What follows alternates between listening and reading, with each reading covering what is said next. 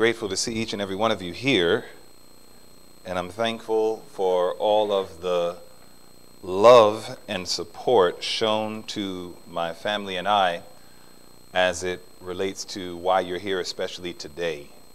We know that this is the official first day of me being truly an under shepherd to the flock, serving the people of God, by the grace of God being the chief servant next to the Lord Jesus as it relates to this family of God.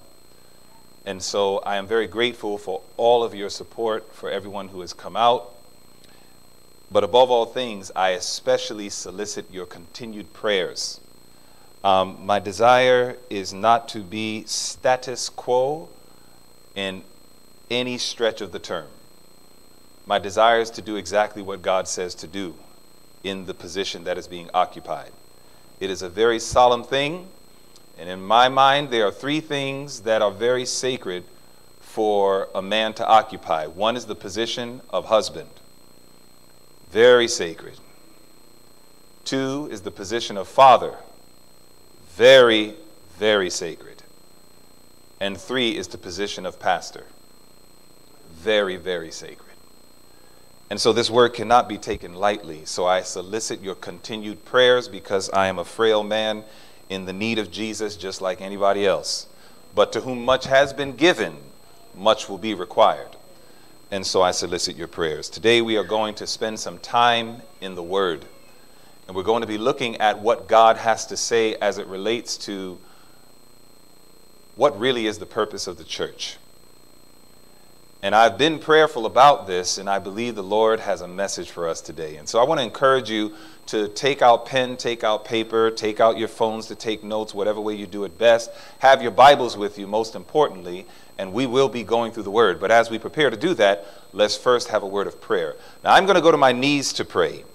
If you would like to join me in kneeling, please do so. If you cannot kneel, then just bow your heads reverently where you are. But let us all pray together as the Lord prepares our heart to receive the word.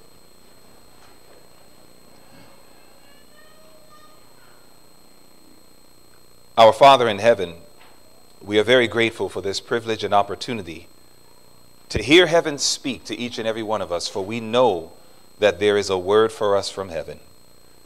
And Lord, we avail ourselves to you at this time, and we ask you to please take our lives and let it be consecrated, Lord, to thee. We ask for the presence of your Holy Spirit. We pray for the forgiveness of our sins. And we ask you to give us ears to hear what your Spirit wants to say to the church at this time. And so abide with us now and make your words plain, we pray. And may we all come up a little higher on Jacob's ladder, ultimately, to arrive in the arms of Jesus is our prayer we ask today.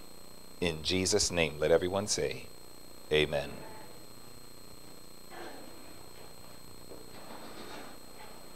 I want you to turn your Bibles with me to the book of Matthew, chapter 16. Matthew, the 16th chapter. There's so much packaged in this chapter, but we'll just unfold just a little bit of it.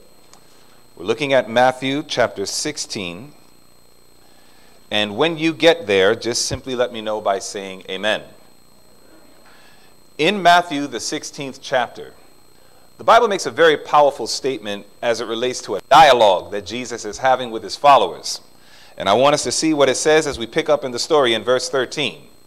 The Bible says in Matthew 16 and verse 13, it says, when Jesus came into the coast of Caesarea Philippi, he asked his disciples, saying, whom do men say that I, the Son of Man, am?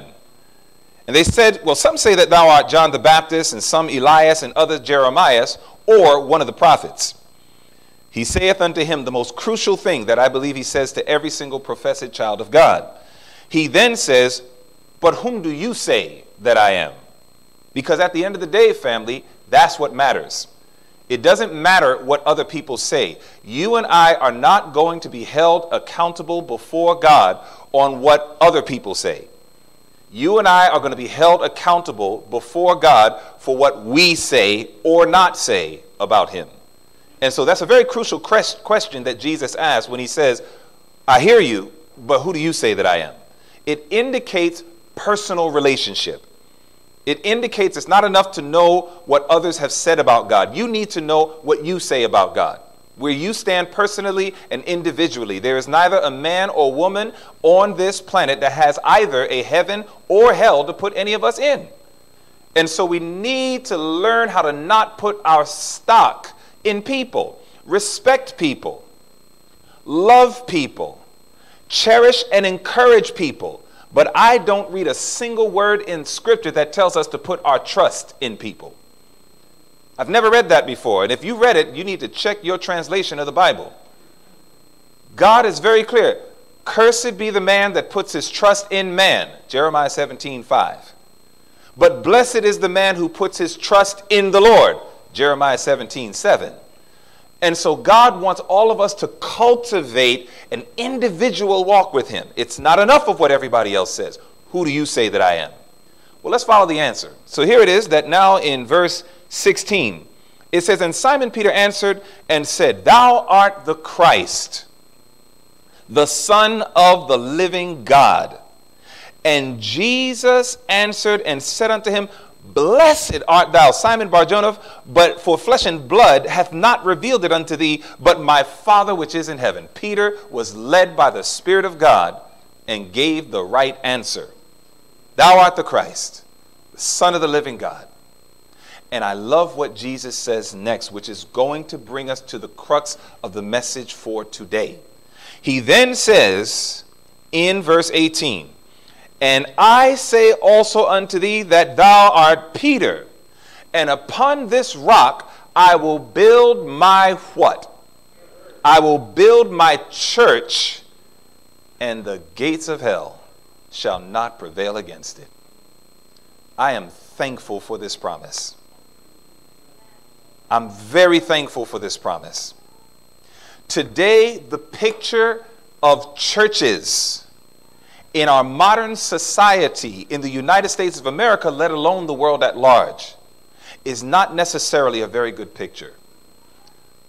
In North America, church attendance is declining, and this is before COVID.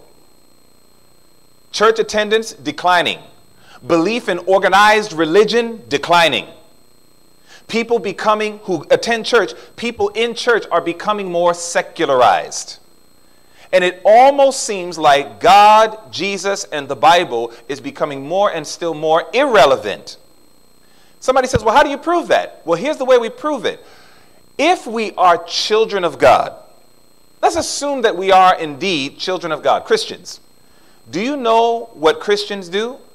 They follow Jesus' example. Isn't that right? That's what a Christian is, a follower of Christ. By definition, that's the word Christian. Do you know that Jesus made a statement? And the statement that Jesus made is very powerful. Go to John chapter 5. Let me show you. In John the 5th chapter, I want you to see a statement that Jesus made. And I just want us to remember, we're Christians. If we are Christians, then we're followers of Christ. And being a follower of Christ means the example he left for me is what I do now in my day-to-day life. Well, here it is that in John chapter 5, there was something Jesus said that I believe was indicative of how he lived his life, and therefore an example of how we should live our lives. The Bible says in the book of John, the 5th chapter, if you're there, please say amen. It says in John 5, right there in verse 30, Jesus says, I. Now keep in mind, this is the Son of God. Okay, this is the one who testified that he created the heavens and the earth, etc. Jesus says, I can of my own self do how many things? I can do nothing. How could Jesus do nothing? Jesus can do everything. He's Emmanuel, God with us. How could Jesus do nothing? Well, here's the context of what he said. Let's continue in the verse. He says, I can of my own self do nothing. He said, I judge, and my judgment is just, because I seek not mine own will, but the will of the Father which hath sent me. Jesus left for you and I an example that whatever we do in life, we will not do it unless we are convinced that it's God's will first. Are you following that? That means that before you say yes to a man when he says, will you marry me? You first have to make sure it's God's will. That means that before you say to that woman, will you marry me, you must first make sure it's God's will. That means that when you choose what school you're going to go to, you first want to make sure it's God's will, not just merely your parents' will. It means that whatever decisions you make in life, first and foremost, is this the will of God for my life? But this type of thinking is dying. It's not dead, thank the Lord, but it's dying. We have lots of ideas, we have lots of goals, we have lots of objectives, we have lots of things that we want to accomplish and do, and I get it, family, but we must remember the example man. Jesus himself said, I can of my own self do nothing. We must get to the place that we can say, we of our own selves, we of our own selves. Please understand, Jesus could have done anything he wanted to. You remember one day a whole bunch of guys showed up, and they were getting ready to nab Jesus? And Peter took out that sword. He's ready to kill one of those brothers. And Jesus says, put up your sword. Jesus said, don't you know if I wanted to? He said, if I wanted to, I can call a legion of angels to deliver me right now. But then you know what he said next? He said, but how shall the scripture be fulfilled? In other words, Jesus, the creator of scripture, is now walking on earth subjecting himself to scripture. Man, that takes humility. I mean, that takes some serious humility. You know how many times bosses violate their own rules? You ever seen a police officer run a red light and he don't have a siren on? He's not chasing anybody. What is he doing? He's over-exercising his authority. We see this happen all the time in our common world. When you're the one who owns it, when you're the one who creates it, there's a little voice in our head that says you have a right to violate it. But that was not the example that Jesus left for us. He created scripture, and here it is, he's subjecting himself to scripture. This type of religion is what's dying in America today. But I'm so thankful that God is in the work of revival. And to revive is to take something that is dying and bring it back to life. And God wants us to understand that he made it very clear. The church is something that he's going to build. The gates of hell will attack it, but it won't win. So prophetically, I already know I'm on the winning side, even though often things look like we're losing. Are you following that? That's important. I've seen a lot of people leave the church because they just keep seeing what's in front of them. They're walking by sight and not walking by faith. You got to trust the word of God only. God already said it. The gates of hell is going to attack. So when you see crazy stuff in the church, when you hear about bad ministers, when you hear about poor leadership, when you hear about crazy congregations, when you hear about compromises on doctrine, or whatever it may be, say, praise the Lord, the word of God is true. The gates of hell is attacking. But thank the Lord, the gates of hell will not prevail. It's not going to win. It's winning battles, but we win the war. So what God wants to do now is to revive our minds on our understanding of church. What is this church? This is what we have to understand. What is a church? When God says that I'm going to build up my church, this is the first time the word church comes up in the Bible. First time, Matthew 16:18, first time. So when you look at the word church is very powerful. Because whatever it is something that Jesus is going to build up. He holds himself responsible. And as he builds it up, he makes it clear it'll be attacked, but it won't the enemy power won't prevail against it. Now, I want you to watch this. When we look up the word church, always remember the Bible was not originally written in English. It was written in Hebrew, Aramaic, and Greek. When you deal with the New Testament, you're dealing with Greek. The Greek word for church is a powerful term. It's called ecclesia. And the word ecclesia means the called out ones. The called out ones. A congregation, an assembly of called out ones. Now here's my question. Called out of what? Go to the book of 1 Peter chapter 2. Let's find out. In 1 Peter, the second chapter, Called out of what? I want to understand the purpose of church. Because, family, you got to understand, I come from hip-hop, right? I come from the hip-hop culture. I come from the R&B culture. I used to dance and perform and choreograph for many celebrities that are on television to date. Some of the videos that I did with these celebrities are still on YouTube and other places to date. And I remember these things. I just saw one of my dear friends that we danced in the entertainment industry together just a week or so ago as he had to bury his son. And here it is that I'm looking back at this, and I remember when I left the entertainment industry, I left it to become part of God's church. You don't leave something that pays you thousands upon thousands per month. You're a celebrity. People serve you hand over fist. I mean, they provide everything for you. You got limousines picking you up in front of your house, etc. It was a very glamorous lifestyle, and God pulled me out of that, because he knew there was a higher work for me to do. And when I left that to join his church, there was no way. I remember I met a bunch of young people when I joined the church. I was 20 years old at the time. I'm 49 today. And I remember when I joined the church, I saw a bunch of young people trying to act like the world in the name of Jesus. And I immediately looked at those young brothers and sisters, and I was like, I have no time for you. Y'all don't even do it right. Like literally, I watched young people in the church, grew up in the church, trying to act worldly. And I was like, you know, you need to stop it. You don't even do it right. It's clear you were homeschooled. And now watch this. That's not, my message to every homeschooled person, that's not a bad thing. Why do you think being corrupted is cool? That's what happened to me. I grew up corrupted. I grew up being educated in sin. I got a PhD in it. And what I'm saying is that that's nothing to boast about. One of the most beautiful testimonies is when you can testify of how unfamiliar you are with the things of this world. That's powerful.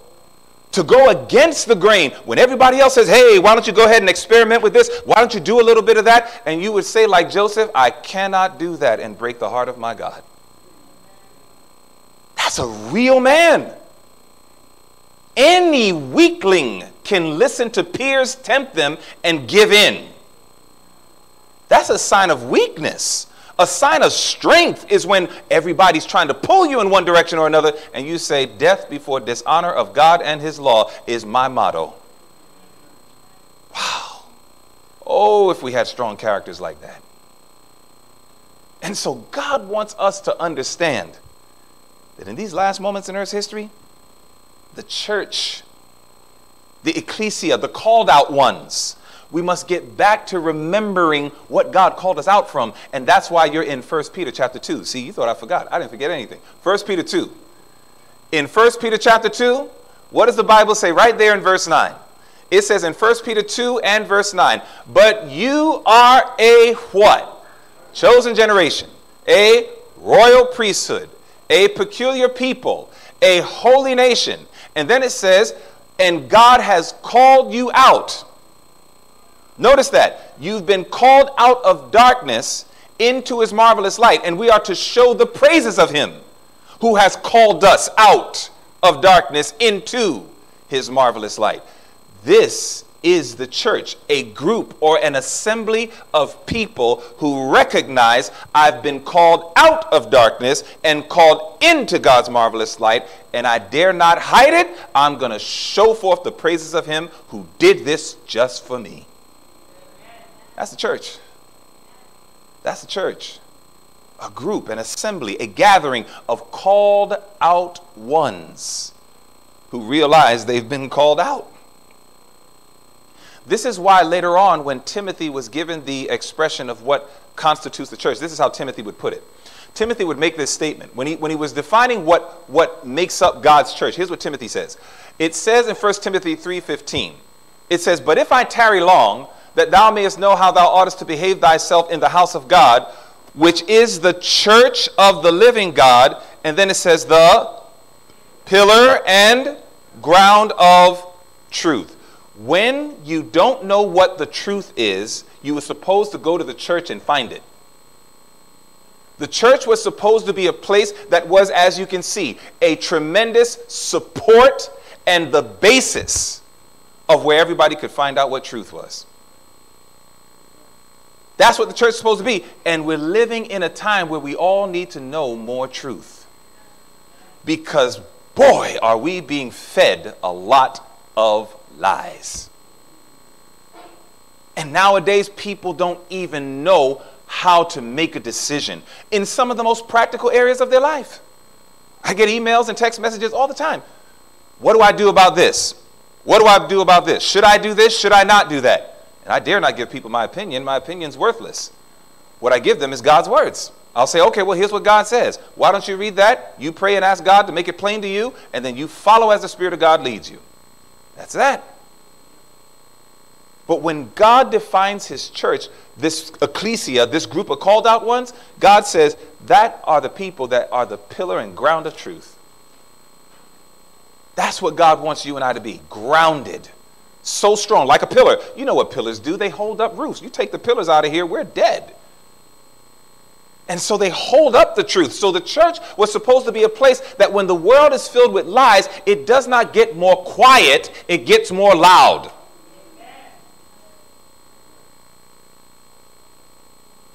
That's what it does. Because, again, what do pillars do? It holds up. What is it that we're holding up? God's truth. Be the price what it may. It takes courage to do that, doesn't it? A lot of it. God wants you and I to understand that this is his church. Now, understanding these points, brothers and sisters, I think we need to answer the question, what is truth? When you look to the Bible, you can see what truth is, because whatever the church is, it's a place of a gathering of a group of people who have been called out of darkness into his light that are holding up his truth. Well, what is truth? The Bible says it very clearly. John 17:17, sanctify them through thy truth. Thy word is truth. They're built on the word. The church does not give its opinion, and God help us when the pulpit is occupied giving a lot of opinions. That is not the place of any minister of the gospel. Ministers do not share what they think. They share what the word of God says. There's a difference. We don't share what we think because everybody has thoughts. And who says your thought? Listen, I'll be honest with you. That is a true waste of time to have to sit down and listen to what somebody thinks for an hour. That's almost punishment to me. Because I'm just kind of like, well, I got thoughts too. And if your thoughts are not superior to my thoughts, then why did I come here? Just to hear your thoughts? I didn't come here to hear your thoughts. If ever you see an advertisement that says, come to Open Doors and hear the thoughts of Dwayne Lemon, I hope this room is empty. God's desire is that you hear his words. All I need to be is properly connected so that he can download to my mind his words, and then I can go ahead and give you his words, and then you take down the notes, you study his words, and then you can say, oh yeah, that was the word. And then you follow it. The church was built up not to give opinions. It was built up to give the word of God to the people who need it desperately. But then on top of that, it also says, howbeit. What else is truth? It says, howbeit, when he, the Spirit of truth, is come, he will guide you into all truth. So the church is not only a group or assembling of people who have been called out of darkness into God's marvelous light to show forth the praises of him in teaching the word, but also demonstrating the power of the Holy Spirit. You know, it's one thing to have a message, and it's another thing for the message to have you. You agree with that? It's one thing to have a message. You ever met somebody who gave a great message, but the message obviously was not great to them? I remember growing up in the church in my earlier years when I was still very much unconverted. I was a member. I was sincere. I did want to learn some things, but I had a tremendous love relationship with sin, and I wasn't ready to break that relationship up. So I remember being in the church, and I would be in AYS, Adventist Youth Service, and I would tell all the young people, flee fornication. But guess what I was doing after sunset?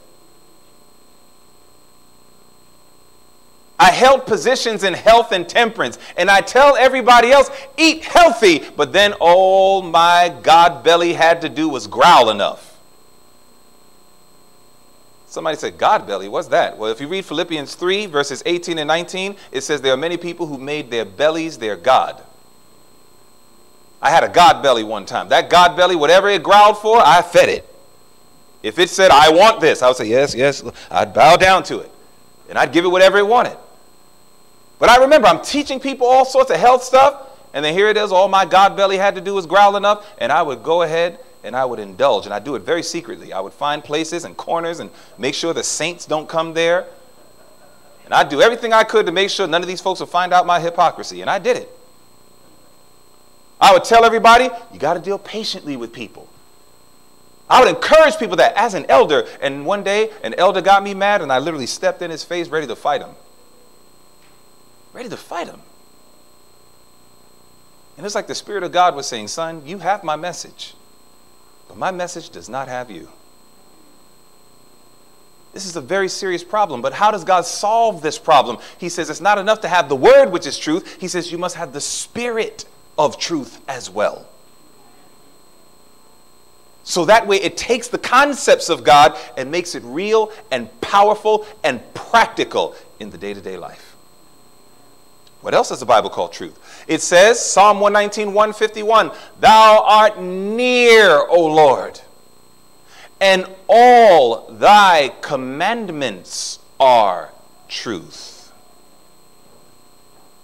God's commandments are truth. His law. And notice that it said all. It did not say most. Anyone who is taking any part of God's 10 commandments and stripping it and trying to take out this part and the other part, that is not indicative of what God's church, the pillar and ground of truth, would be doing in these last days. God's church is a pillar. It holds up the truth. It does not tear down the truth. And God's commandments, all of them, are truth. And at the end of the day, John 14:6, Jesus says, I am the truth. I am the truth. The church is central on the Lord Jesus Christ. Everything that we do, we ask ourselves the question, what would Jesus do? At every state, what would Jesus do in this situation? How does this best honor and reflect our Lord and our Savior? How do we make sure that even in what we do in the name of church, that we make sure we do it in the spirit of Christ? This is what God says in the last days is going to be attacked, but the gates of hell will not prevail.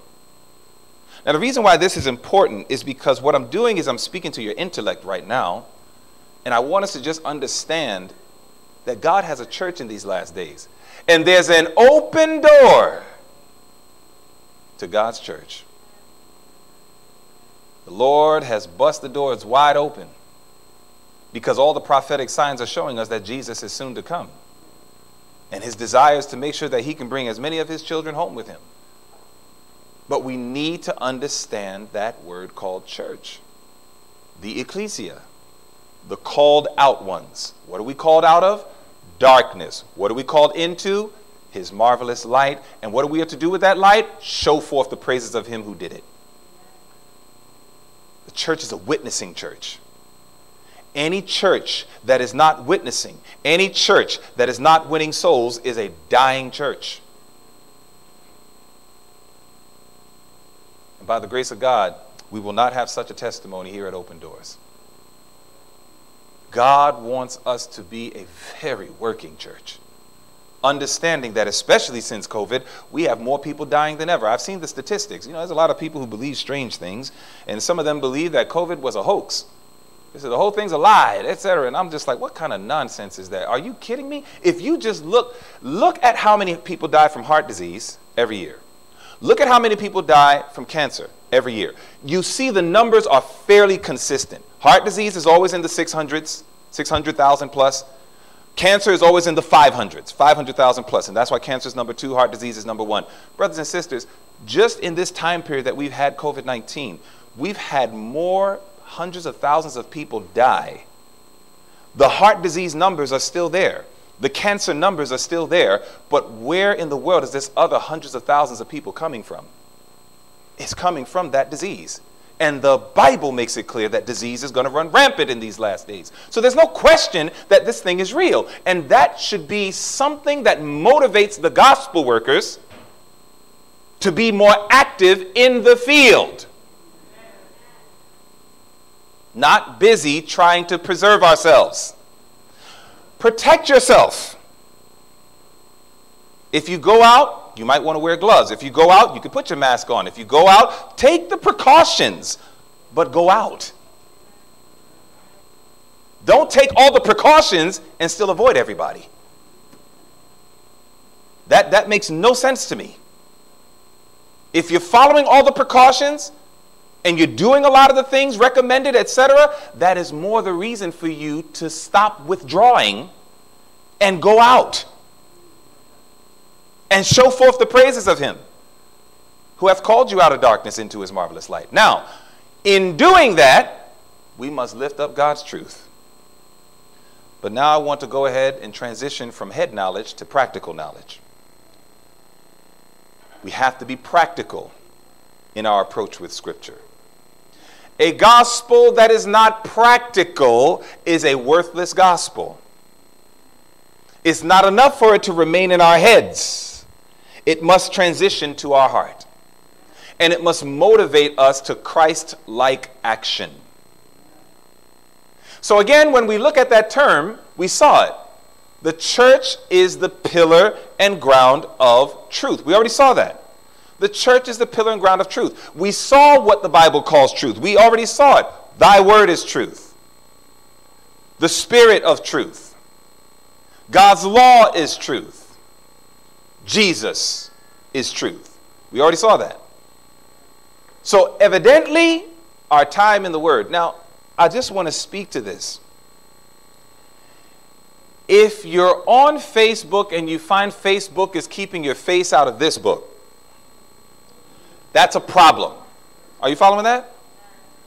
And that was once upon a time then when it was just Facebook. Now we got Snapchat, Instagram, and Twitter, and the rest. I mean, you can't keep up with it. They keep coming out with the new stuff. But what is it all designed to do? It's designed to just continually keep our faces out of this book, isn't it?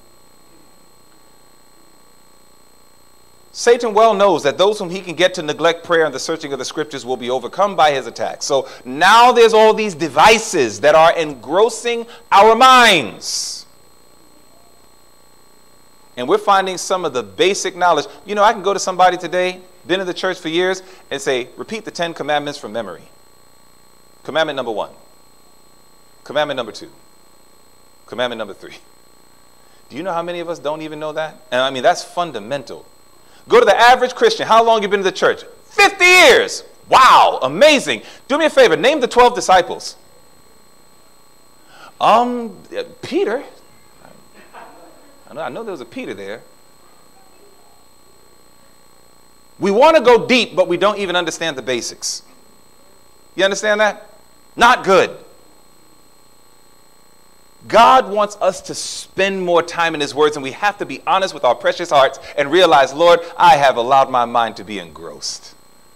You know, one of the things I love about Jesus is he doesn't just forgive, he actually loves doing it. One of the things I love about God is he's not just merciful, he loves being merciful. So God has plenty of forgiveness. I'm not here to condemn you. I'm here to encourage you. I'm here to caution you. And I'm here to let you know, family, be careful of what you allow to consume your mind. God says, my word is truth. Get into it. My spirit is truth. Ask for it daily. My law is truth. Test everything you do to make sure your life is in harmony with it. Jesus is the truth. Make sure at the end of the day, you're just like him. And this is why we move to practical. I want you to think about this. When we look at the word, the key word for me was sanctify. That word sanctify, as you can see on the screen, means to be made holy. So do you know what the Bible was supposed to do? It wasn't just supposed to make us more intelligent. It was supposed to show us how to be changed. Do you see areas in your life where you need to change? Do you see? Yeah, I'm a little rough with my words. I'm a little negligent. I realize that I have a short temper. I realize I gossip a lot. I realize that whatever it may be, whatever area it is in your life that needs to be changed, God says that's one of the purposes of the word. The Bible says, sanctify them through thy truth, thy word is truth. So the purpose of Bible study, the purpose of spending time in the word is to see the areas in our lives where things need to be changed. This is why the best way to know right from wrong, test your actions to the word of God. Test it. Because you can feel 100% right about something and be 100% wrong, forgetting that the heart is deceitful above all things and desperately wicked. That's God's testimony of the condition of yours and my heart. So never say, God knows my heart. Yes, he does, and he wrote about it. He said, the heart is deceitful. The heart is deceitful above all things. Listen, in other words, is there a lot of deceit in our world? Our hearts are more deceitful. Do you follow that? The heart is deceitful. Mom and Dad, I love her. Your heart could be deceiving you. Mom and Dad, I love him. Your heart could be deceiving you. Brothers and sisters, I'm married to a very wonderful woman. I mean, wow. I'm really married to an amazing lady. And I was affirming her up until this morning and just appreciating her throughout the morning. And I will tell you that I had at least a couple of sisters before she ever became a reality in my life. And I thought I was going to marry them. And I remember saying to myself, you're going to be my wife. And she was like, I am? And I was like, yep. And she was all in for it. Circumstances and stuff happened. And those sisters are history. And oh, how I thank God for it. I thought that she was going to be the queen of my household, and over time I discovered she was the witch of Endor. It was like literally all of a sudden I said, man, if I would have married her, I'd have had to deal with that. Praise God. I mean, I got happy. I was just like, man, thank the Lord. Now my wife and I, 24 years in deep. Amen. Somebody comes to me today, hey, Dwayne, do you regret it? It's not only that I would say, oh no, I'll be like, no. You know, it's like, absolutely not. You know, when you really mean something, you always do that little spit thing for like, psst. No. I mean, you really mean it when you do that. Brothers and sisters, I'm very thankful for my wife. And you know, I've spent my ministry affirming my wife publicly and always saying how much I love her and I thank God for her, because it's the truth. Especially for her loving a crazy guy like me and sticking through it all. What I'm saying, my brothers and sisters, is our hearts can be so deceitful. We could think something is right. As a matter of fact, go to Proverbs 14. Let me show you. I'm going to show you something here. It's kind of deep. Go to Proverbs 14. You know, I remember my father. My father was the kind of man that he would call me and my brothers. And, you know, there were times that me and my brothers got in trouble. You're going to Proverbs 14. And I remember that one time my dad looked me in the eyes. My father was a tall man, broad shoulders, and absolutely 0% fear of any human being. My father was a strong man, super strong. And I remember that when Dad would speak, it could instill fear in your heart, you know, if he's upset.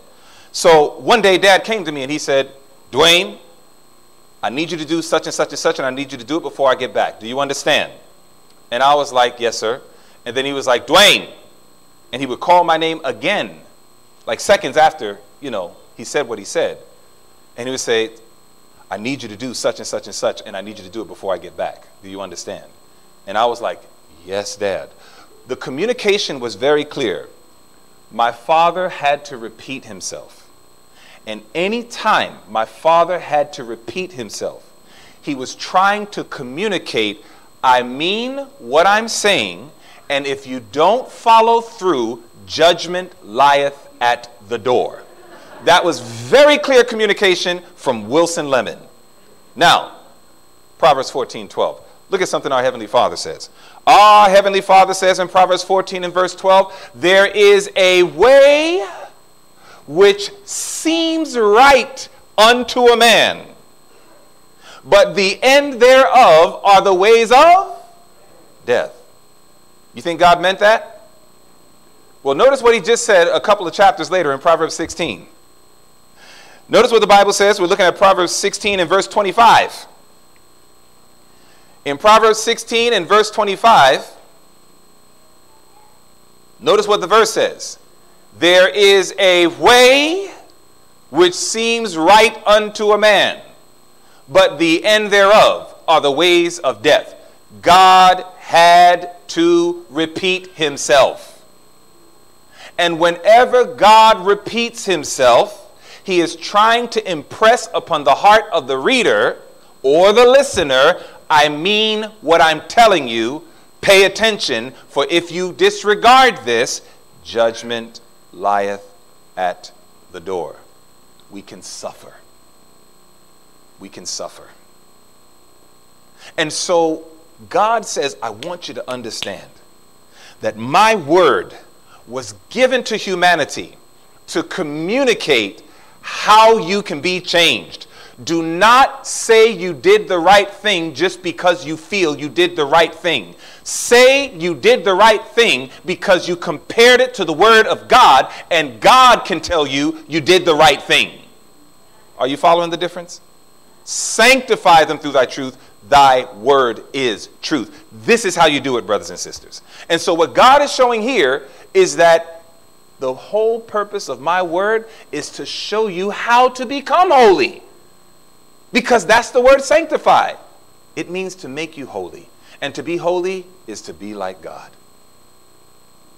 The whole rationale of sanctification is that we might be like God. Let the word of God be your man of counsel. When it comes to the Spirit, we're wrapping up here. The Spirit.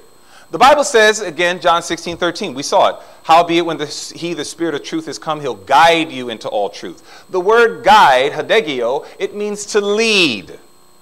The Spirit of God leads us. And where do you think the Spirit of God leads us to? The Word. I want you to see the teamwork here. The Spirit of God is the one that will convict the heart. And then it points you to the Word on how you can find washing and cleansing from the bad and brought back to the good. Never ignore the voice of God. How many times have you been upset about something, bothered about something, a little stubborn about something, and it seems like there's this almost what we would call an annoying voice? It's not trying to be annoying. It's trying to be a blessing. But sometimes the voice of God is letting you and I know through his Spirit. He's letting us know the path you're on here is not the right path. You need to go back here. Look at what the word says. This is how the Spirit of God leads us. And this is why it's not enough to study, but it's also important to pray. When you do something, when you and I make a decision, pray and ask for God through the power of his Spirit. Lord, help me to see, did I do the right thing or did I do the wrong thing? The Spirit of God leads us into all truth, all of his word. Don't build and defend your actions on one verse. Go to all of the truth and make sure that you're consistent.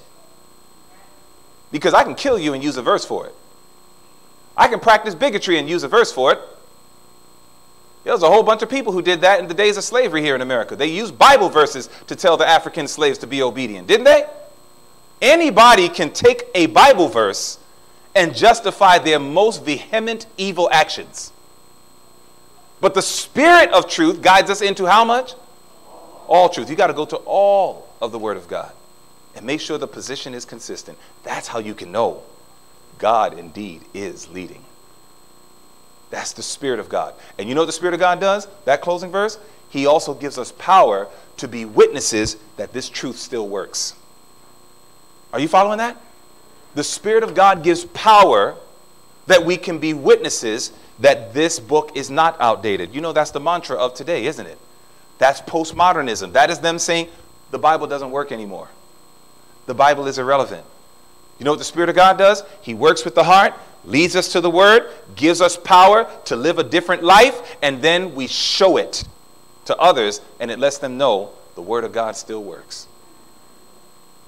Finally, the law of God. You remember, all thy commandments are truth. All of God's commandments. Hebrews tells us the goal of God is to take that law and to write it in our minds. And when something is in our minds, as a man thinks in his mind, so is he in his character. The law of God was not supposed to be something we repeat well. It was supposed to be something lived out in our day-to-day life. And it was all the commandments. You don't keep the Sabbath, but dishonor your father and your mother. Young people especially need to hear that. You don't profess to keep the Sabbath, but then you dishonor your father and your mother. Parents, you don't keep the Sabbath and then make your children another god before you. You sooner work to please them than to please God. Are you following, family? The law of God is supposed to be lived out in the day-to-day life. And every single time we test our actions, not merely to the Word, but especially to that magnifying glass, which is the law of the living God. You see, the more that we do that, brothers and sisters, Jesus, who says, I am the light of the world, Jesus says, guess what? Now you're the light of the world. Now you can show forth the praises. The more that we make a decision to be the ecclesia that God has called us to be, the easier it is to let the light so shine before men, that they may see our good works and glorify our Father which is in heaven. My brothers and sisters, let's just be honest. A lot of us are still struggling in all these areas. A lot of us are still battling in these areas. We must understand that when we decide to be part of God's church, it is way more than joining a building filled with people that you see on a weekly basis. It is to fulfill the very purpose of why God raised up the church. And so, there may be some of us that says, you know what, I see that my life has not been consistent with the meaning of why God raised up the church. I've gotten to a place that I've become comfortable just kind of showing up, participating where I feel comfortable with it. But at the end of the day, I am very much still doing a lot of what just simply I want to do, rather than what God wants. And God wants to make it very clear to you and I, if you continue and if I continue to function like that, that is not indicative of His idea of the called out ones. And I think we need to get off of our idea and get on to His idea. And so the name of this church is called Open Doors. You know why? Because the doors are wide open. The doors are wide open to any precious soul who says, you know what? I've lived that other life and I want to take life more seriously. I want to take life a lot more seriously to let not my will, but let God's will be done. I want to fulfill the proper biblical picture of what God calls His church as we study today. But while this door is open, Revelation 3 and verse 20 says that God is standing at the door of yours and my heart. And He says, and if any man will open the door, I will come in to him and will sup with him and he with me. Jesus makes the difference. The name of this church is Open Door. You are welcome to come in, but the first step is, are you willing to open the door of your heart and let Christ in? Because I prefer Jesus to lead you here to open doors than for you and I to lead ourselves here to open doors. Let Christ in the heart, family. Let Him be the means of doing it. And so my appeal is very simple. If there's anybody in this room that says, you know what, I've been a member of the church maybe for years, or maybe you're not a member of the church, but in either case you can look and say, I have not fulfilled the idea of God when it comes to being His church, the ecclesia, the called out ones. I have not fulfilled that. But by the grace of God, today is a brand new day. Today I'm willing to surrender my life afresh to Christ and to cooperate with Him. And I'm willing to open the door of my heart that He may come in and help me to be the kind of church He has called me to be. If that's you, could you please stand to your feet with me? I want to pray with you. I want to pray with you because you're going to need prayer. You're going to need a lot of it. And I know that the Lord will help you and bless you beyond expectations. And that's why you are standing. And I want to let you know, family, that I am here, as stated, to serve, not to be served. And I want to know if there's anybody here that needs to be served. If you have never given your life to Christ for real, if you've never made that decision before, I'm going to ask, and this is the first time you're doing it or willing to do it. You never given your heart to Christ. You never really surrendered your life to Him. You don't even know how it works. But you're willing to do that today. I'm going to ask you to do me a favor. After we pray and the service is over, I'm going to linger back here for a few moments. And I'm going to ask, if that's any of you, you have never truly surrendered your heart to Christ, then I'm going to invite you to meet me up front to my front left. And I want to spend some time just to pray for you, and then also to give you some tools that's going to help you to become that ecclesia that God wants you to be. And so if that's any of you in this room, again, this is not for everybody. A lot of you have already made the decision to follow the Lord. You've already surrendered your life to Christ, and you're just growing in grace. Praise God. I'm talking about those who have never done it. You've never surrendered your life to Jesus. You don't really know what that looks like. You don't know what's entailed with that. You want to make sure that the walk with God that you walk is intelligent. You want to make sure that it's effective. And if you don't know how to do that, please meet me up front. I want to just go ahead and get a few moments with you. Not long. A few moments with you. So that way I can see how, by God's grace, I can be of any service to you along with the pastoral staff that we have here at Open Doors Church. At this time, let us all bow our heads for a word of prayer and thank God for what He has shared with us today. Our loving Father, we are very grateful, Lord, for all that you have imparted to us. We thank you for the work of your Holy Spirit that helps us to behold your truth in a way that by your grace we can practice it. Please bless my brothers and sisters well beyond their expectations, and I pray that we all might open the doors of our heart, that we can come into Open Doors, if it be your will, to come to this specific local church, and that we will honor you with the rest of our lives. Bless us to this end, we pray. Thank you, Lord, for hearing our prayer, for we ask it all in Jesus' name. Let everyone say, amen. Amen.